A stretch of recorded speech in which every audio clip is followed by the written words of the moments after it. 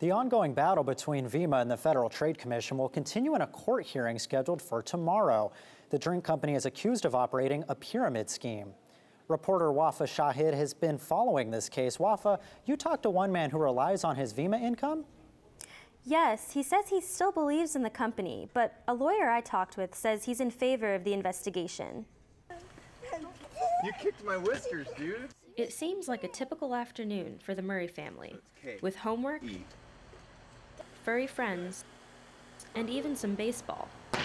Oh, nice! But Brian Murray has another story to tell. My name is Brian Murray. I'm a father of 4. I'm a nursing school student, and I'm a Vemma affiliate. I'm very proud of it. Vemma, an energy drink company located in the heart of Tempe, has been shut down by the Federal Trade Commission, costing some more than just another job. It was like clockwork, you know, to be able to know that your direct deposit was going to be there every Thursday. The FTC temporarily shut Vemma down under allegations of operating a pyramid scheme that, quote, lures college students and other young adults with the prospect of getting rich without having a traditional 9-to-5 job. Local lawyer David Delosier has experience in cases where a business was accused of operating a pyramid scheme. Well, obviously Vemma has a huge uphill battle.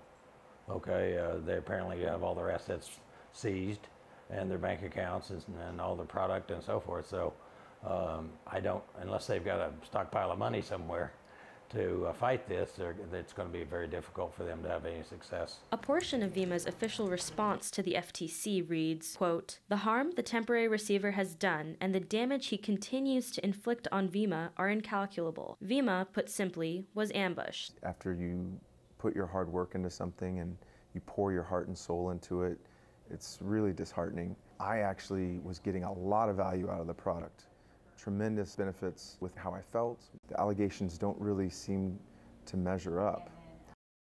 While Vemma earned more than $200 million annually in 2013 and 2014, the upcoming hearings will dictate Vemma's future. Live in the Media Center, Wafa Shahid, Cronkite News.